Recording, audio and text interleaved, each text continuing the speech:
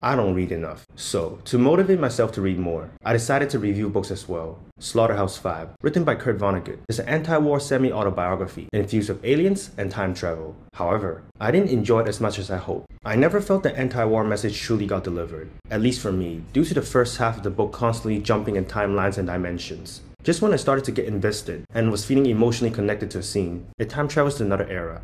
There were some interesting descriptions of war. One particular scene I really like involves war going backward in time. Bombs returning to the plane, the disassembling of bombs in factories, to placing the minerals back into Mother Earth. Everyone can live in peace. That was powerful. Throughout the story, Vonnegut constantly uses the phrase, "so it goes." I get what he was trying to portray. Don't overthink and just live life. But it does get a little annoying when the phrase gets thrown at your face 100 times within a 200-page novel. It wasn't until the last 50 pages when all the timelines begin to come together, affecting one another, and showing us that sometimes we find happiness in the most unexpected places. An interesting read, but I wish I could like it more.